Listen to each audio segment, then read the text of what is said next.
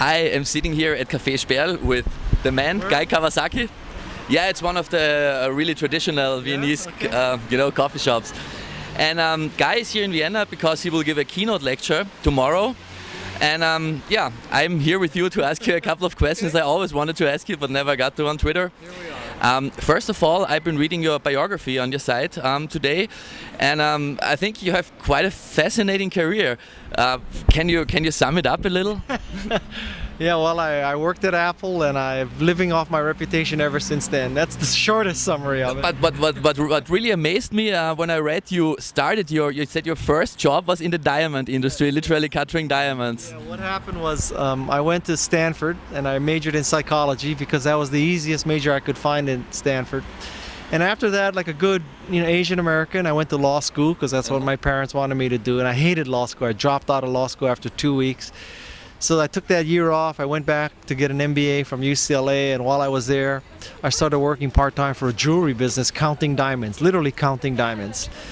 And I stayed at that company for 5 years until I saw an Apple II, which kind of opened my eyes to computing. My buddy from Stanford was working for Apple at the time, and I loved what I saw. I loved the computers. So I made a switch from the jewelry business basically to the software business briefly, and then I went to Apple Computer as a software evangelist. So my job was to convince people to write Mac software. Okay. What got you started about computers in the first place? You said you saw this Apple, and Yeah. did you realize back then how important this technology would become over the years? No, not at all. The first Apple that I had was an Apple II, and it had a database called QuickFile and a word processor called Apple Writer or something like that. Or plus, then there was Apple Works. Apple Works integrated database, spreadsheet, and word processing. So it was a 3-in-1, right? Yeah. And it was like God removed the scales from my eyes, because prior to that, if you're in college back then in the 70s and you wanted to write a paper, you had to pay someone to type it on a Selectric typewriter. If you were lucky, the Selectric typewriter had a correctable tape so you could backspace and remove errors. And when I saw word processing, I said, wow, this is it. When I wrote my first text on a computer, I instantly realized that this would change the style of writing forever, because there is no more need for linear thinking, right? Right. Well, and ironically though, with Twitter, Twitter is changing the style. So now we've gone from, it was very hard to write cursive to, it was better to write with typewriter to better to write with word processor, so you could write longer and longer papers. And now we've come full circle where you have 140 characters to do everything you want. So I actually think that's a better direction. Do you think that has to do with this thing everybody calls information overload? To break stuff down to break stuff into short pieces again? I think it's as much, attention deficit as information overload. Maybe those are two sides of the same coin. But one of the main attractions for me in Twitter is that people are limited to 140 characters. Because I get these 2, 3, 4, 5-page long emails that really they could say in 140 characters. Okay. So I've toyed with the idea of only telling people my Twitter address and not my email address. So they are limited to, limited. No 5-megabyte attachments, no 5-page emails. I mean, life would be much better if everybody just were limited to 140 characters. I mean, you're a legend in the online world. How many emails do you get per day? I mean, like from humans, excluding newsletters and stuff.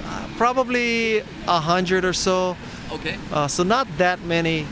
And what I do is, at the server level, the email addresses, the incoming email addresses is searched against my personal contact database. Yeah. So if you're in my contact database, you get let through that filter. Yeah. If you're not, you're stopped, and another person looks at them for me. Sounds manageable this way. Yeah, most of what comes into me, well, most is spam, but a lot of what comes into me, I don't need to handle. Yeah.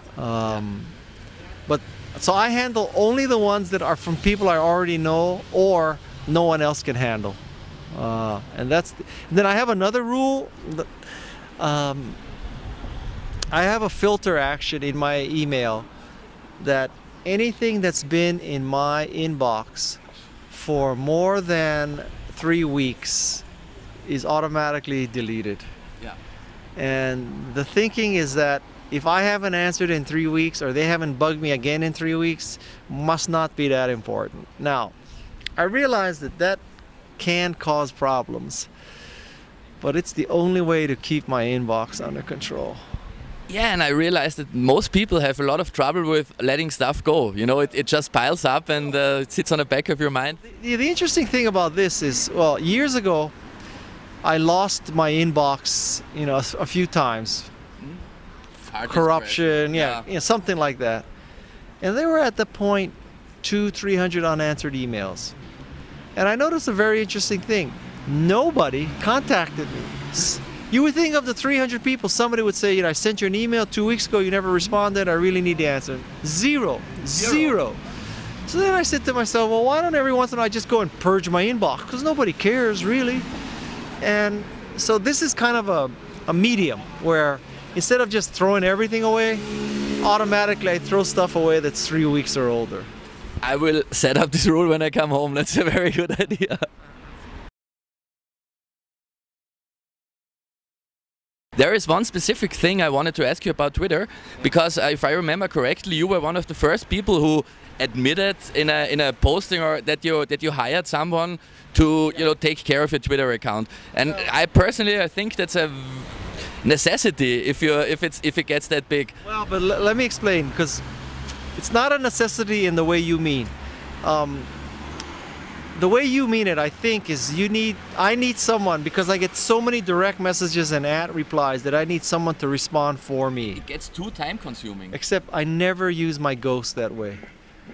A direct message or an ad to a person is from me. It's never from a ghost. Okay. My ghosts only look for interesting, outgoing, originating tweets. They never respond. So it's a monitoring thing, basically. No.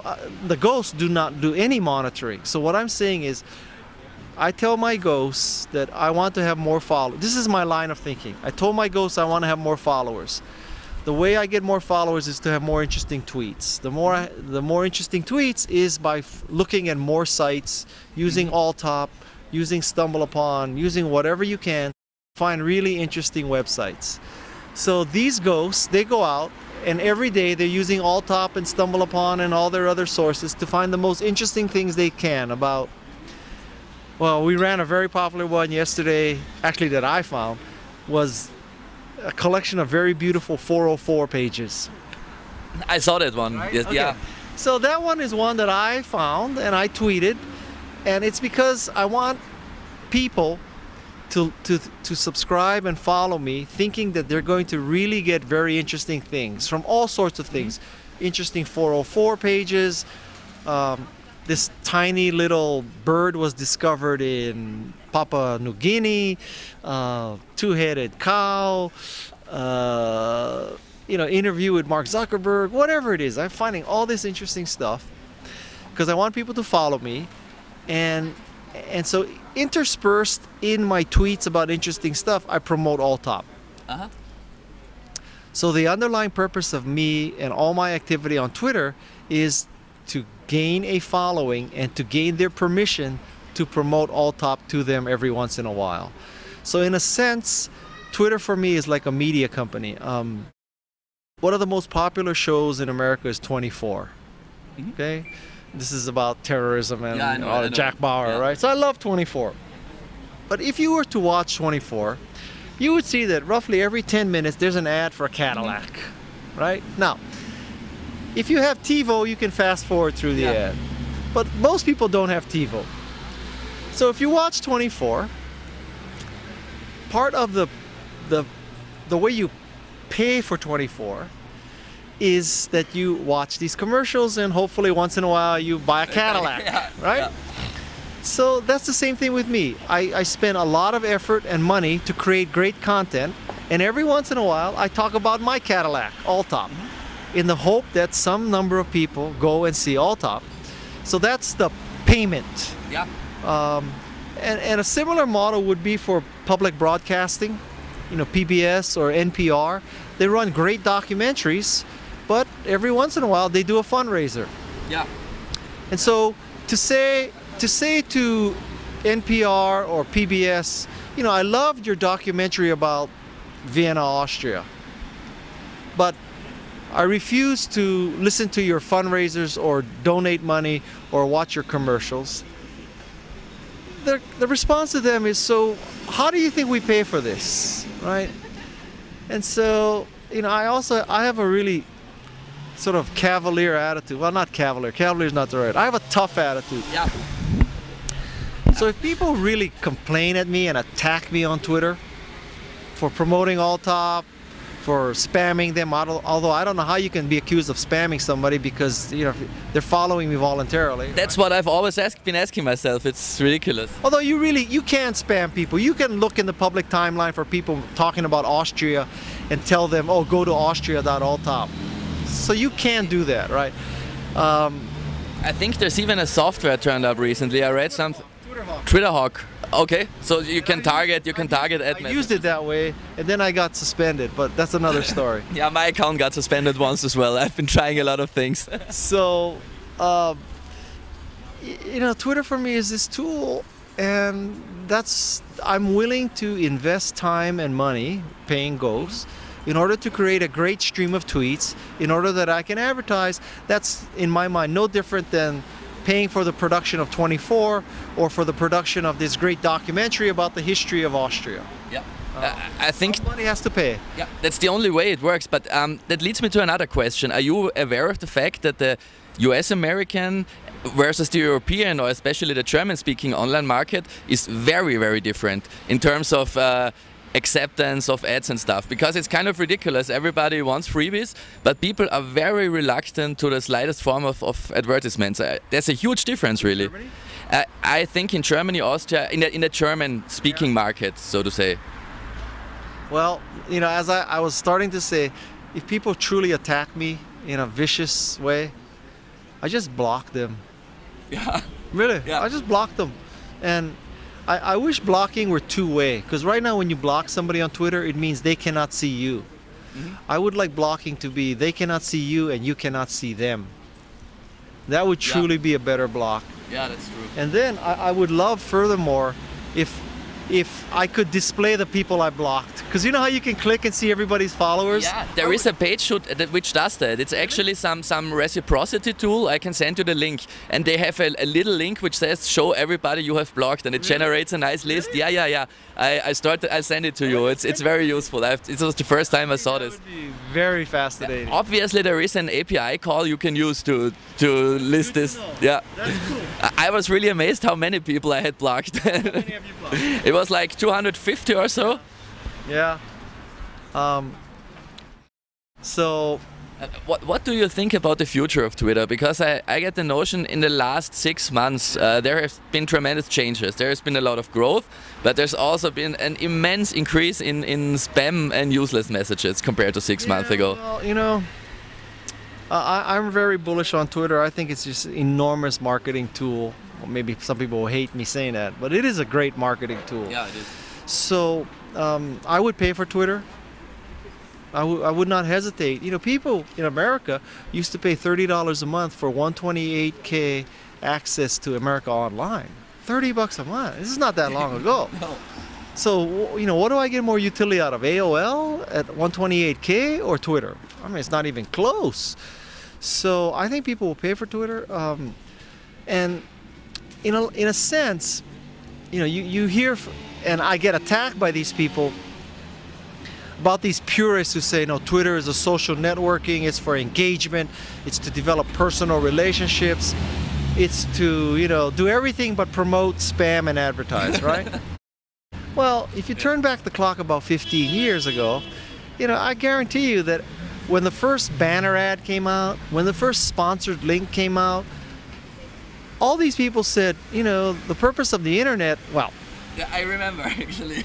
The ARPANET scientists could say the purpose of the internet is to prevent the downfall of democracy in the event of nuclear attack.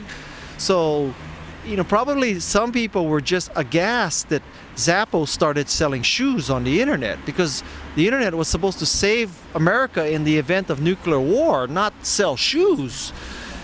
But if you look at it, you know, so at first the internet was supposed to be pure about sharing information, and now it's people sell shoes, people sell porn, people sell hockey sticks, people sell cameras. It's just, it's gonna happen. I mean, it's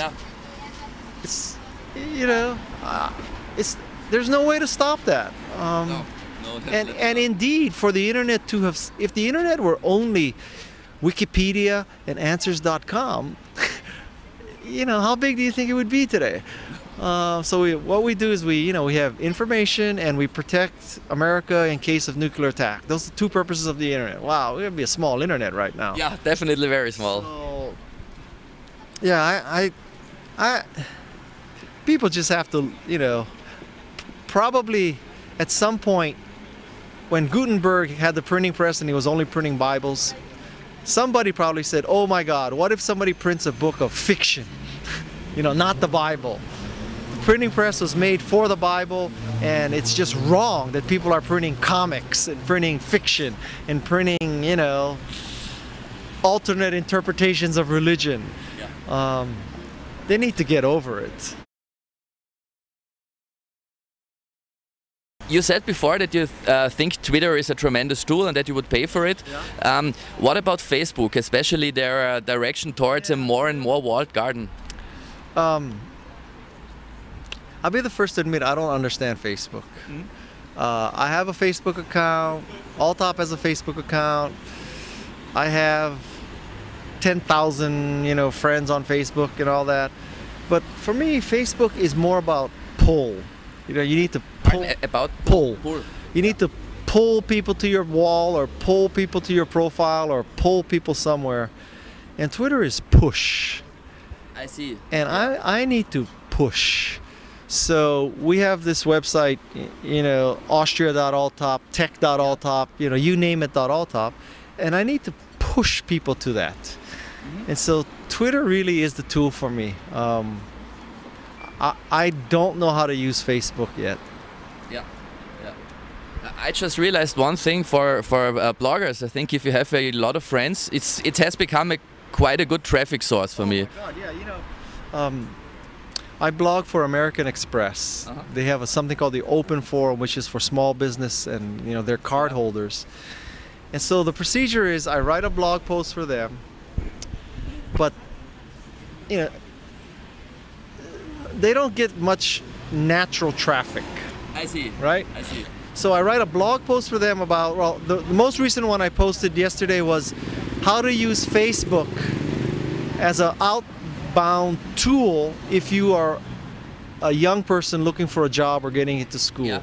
So the basis of this was, you know, you read warning after warning, don't put pictures on Facebook, don't do this on Facebook, because college admissions are going to look at your Facebook profile and employers are going to look at your profile. So you have to be really careful about what you put on Facebook, right? So I wrote a totally opposite article that said, you know that people who are college admissions people are looking at Facebook. You know that recruiters are looking at Facebook. So knowing this, what you should do is put stuff on Facebook that positions you well for the school and for the job. Use it in an affirmative way instead of a defensive way. If I knew that someone was looking at my Facebook profile and I wanted to get into Stanford, I would show how I went and I did work study in Africa, right? And how I volunteered and I built schools in Guatemala. And this is when I went to TechCrunch 50 to learn about technology. Yeah. And this is me standing at the Apple store getting the, you know, the 3GS on the opening day because I love technology. Mm-hmm. And here I am, you know, backpacking across Europe, and this is me in Shanghai learning about, you know, what's happening in China, so that the admissions officer would look at the Facebook profile and say, wow, this kid is fascinating, we ought to hire this person. You know, this is what I always thought. It's a two-sided coin, because everybody is afraid of, you know, negative things, but it's a perfect tool to generate the image you want about yourself. Right. So anyway, it's a long story about that Facebook post, but anyway, so I made that post, and then I go on Twitter and I tell people, you know, I made a post about how to use Facebook as a weapon.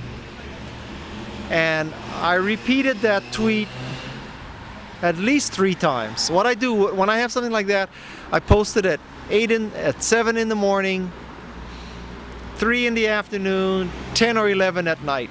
I do it 3 times a day because I believe, unlike most people, that Twitter is just like CNN. So if you sat and you watched CNN from 8 in the morning to 8 at night, you would see that they repeat the same story. Not different coverage of the same story, literally the same story, the same person, the same interview, just identical. They just rerun the story, right?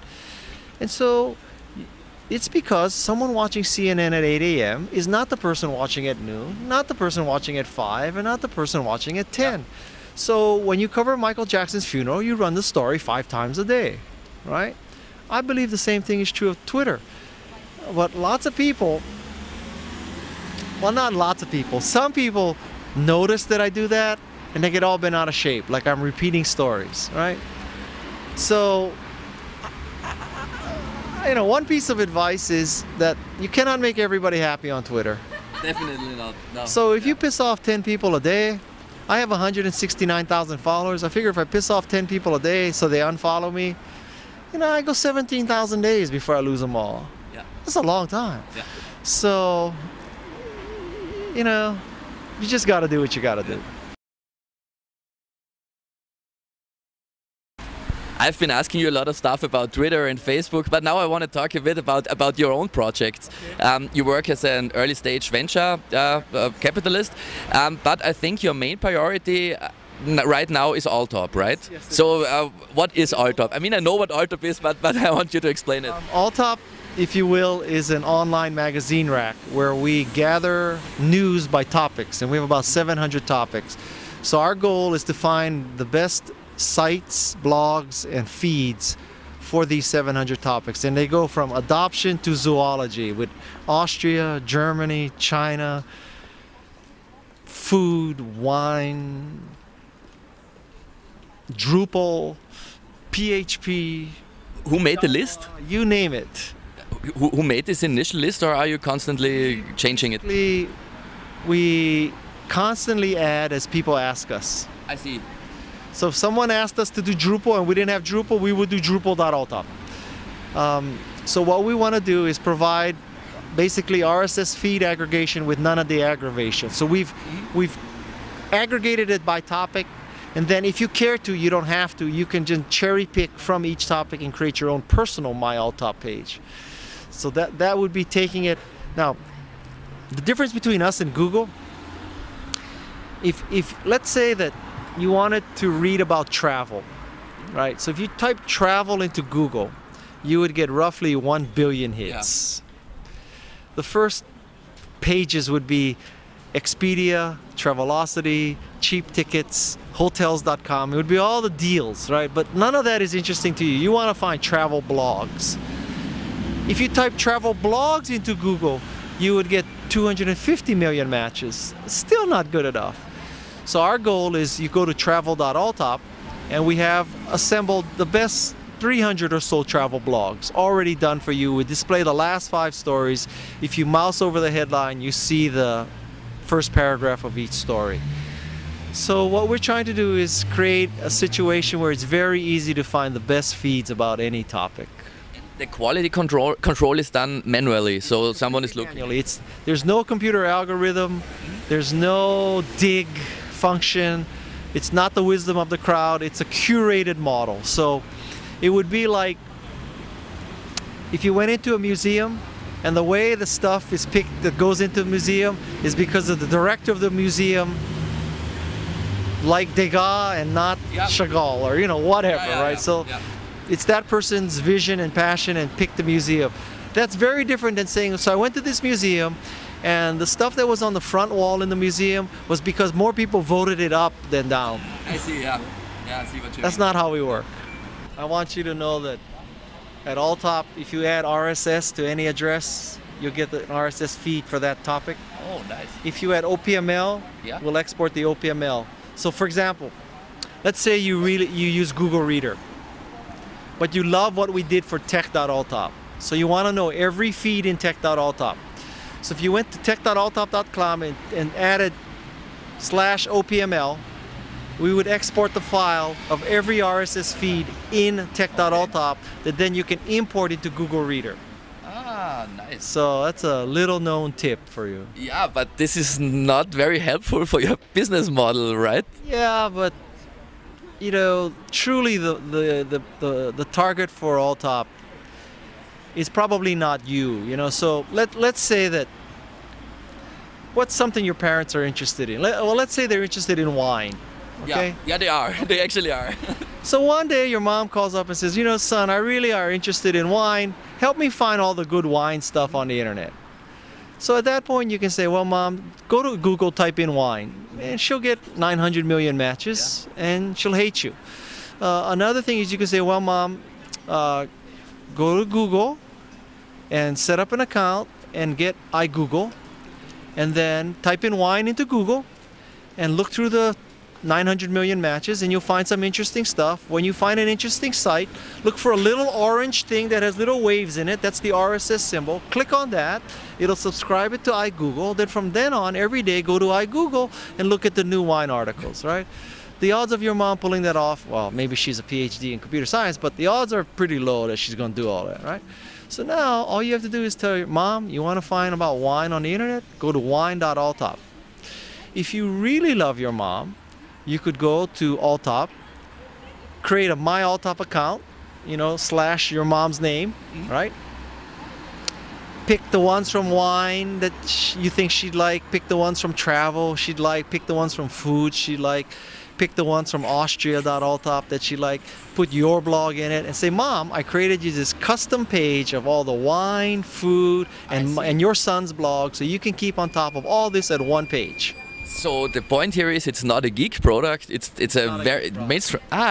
Okay, that makes extremely much sense. People like you probably use NetVibes, PageFlakes, iGoogle, Google Reader, or MyYahoo, right? Or you use NetNewsWire, or you use some feed reader. Yeah. Most likely. Yeah. I don't think I'm ever going to get people like you necessarily. But when your mom calls and says, I want to read about wine, I hope you're not going to tell her to go get iGoogle and subscribe to wine blogs, because that ain't going to work. No, but that sounds like that makes a lot of sense. And you know, I think there are more people like your mom than you. Probably. So that's the market I'm after. You've been blogging for quite some time, and recently or during the last month, some people were saying Twitter is much more convenient than blogging, or Facebook. We don't need blogs anymore. What's your take on that? Well, I don't think it's the case where you don't need blogs, because like for me to write an essay about how to use Facebook as a weapon, I can't do that in 140 characters. I can use Twitter to promote that blog post to drive people to it. So I think blogs still serve a very good purpose of, you know, 500 to 700 words. And there's one more factor. It's the third party versus self-hosted. I mean, I think if you spend a lot of time, work, it's always some danger involved if you only rely on third-party services. You never know what's going to happen. That's another good point. Yes. So your point is because of the downtime, or? Not just the downtime, but maybe not Facebook and not Twitter, but smaller services might disappear. They might change their policy. They might, like Facebook did, you were not able to pull your own status RSS feed anymore. So, is that true? Yeah. What? They changed it a couple of months ago, and I didn't know that. Tried a couple of workrounds. It's not the only thing you can do is walling the garden. RSS feed? No, not even your own, because they didn't want to allow to pull the whole feed. There are privacy issues involved, obviously, but I think there are no privacy issues with your own feed. So actually, if you want to do that, you got to use Ping FM or some service like that, and use a duplicate from some other service just to list your status updates. There is no official way. There is one very important question I have to ask you. And in your personal career, you were very successful at Apple, and then there must have been some point when you decided you want to leave the corporate world, you want to become an entrepreneur and do your own thing. How did this point come to happen? There's two versions of this story. So one version is that I realized that my job was done, and so I decided to leave Apple and start this company to do this relational database. The other version of 4D, yeah. The other version of this story is that about 6 months before I left, I was up for a promotion, and the person who I worked for told me that they weren't making me a director because Microsoft, Lotus, and Ashton Tate didn't like me. All the other developers liked me. The smaller developers liked me, but Microsoft, Lotus, and Ashton Tate didn't like me, so I wouldn't get a promotion. And I was so morally and intellectually offended by that because Ashton Tate was doing a lousy product for Macintosh, Microsoft was copying the user interface, and Lotus just didn't care about Macintosh at all, right? So if you ask me, those three people should have hated me. So I was so offended by that that at that moment I decided to resign. So I went back and I saw Jean-Louis Gasset and I said, Jean-Louis, I'm going to resign because this pissed me off so bad. And he said, don't resign, don't resign. There's going to be a reorg, you're going to be working for me. The next chance on your review in 6 months, I'll make you a director. Oh, I said, okay. So then he made me a director on like April. It was about, literally, I think it was March 30th. And then on April 1st, April Fool's Day, I resigned. Okay. So I resigned like the next day. So that now on my resume, I can say Director Apple Computer instead of, manager. Did anybody believe in an April Fool's joke? No, it was, I really resigned. Okay, so, okay. So that's how it happened. So I guess you never regretted that decision. No. Well, I don't, if I had stayed at Apple, I left in '87. If I had stayed till this day, I would have made hundreds of millions of dollars. So, then I might not be in Vienna today, though. Yeah. By the way, how do you like Vienna? Have you seen a lot? I've only seen the airport and this coffee shop in my hotel room. So okay, so that's I like this coffee shop.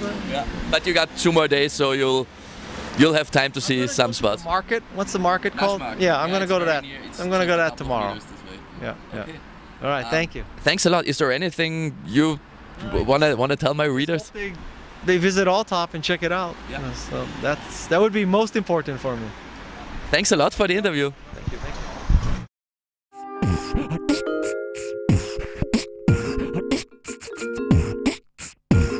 Hi, this is Guy Kawasaki, and I'm sitting here in Vienna, Austria, and I want to encourage you to read and follow Data Dirt.